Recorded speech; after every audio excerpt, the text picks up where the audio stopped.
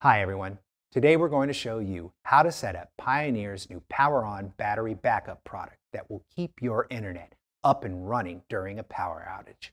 Let's get started. We will begin by showing what all comes with the product.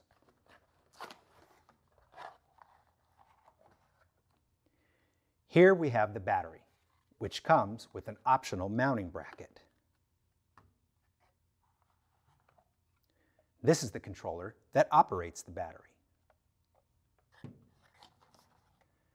This is the battery backup unit power cable, which powers the battery backup unit.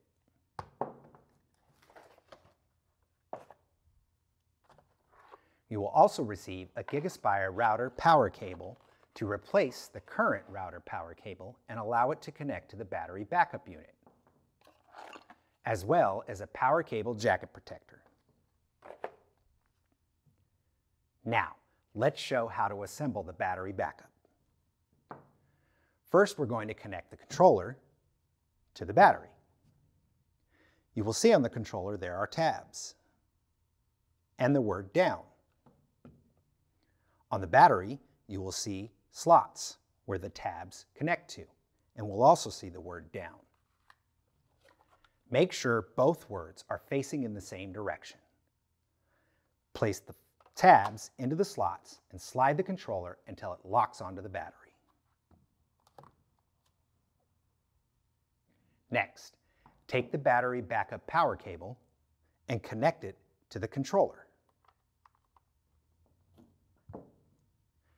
Now, unplug the current power cable from the GigaSpire and set it to the side, as you will no longer need it. Then take your new GigaSpire power cable and connect the larger end to the battery backup unit.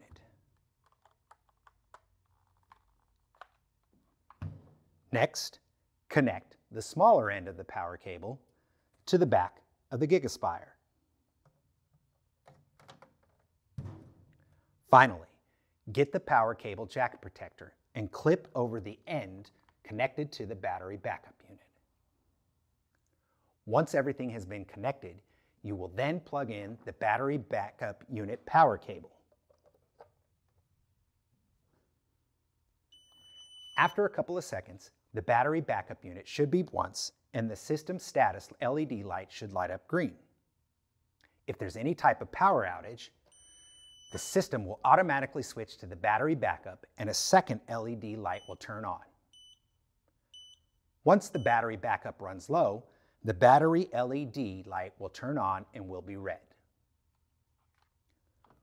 Once the battery has completely drained, you will hear a final beep and everything will power down.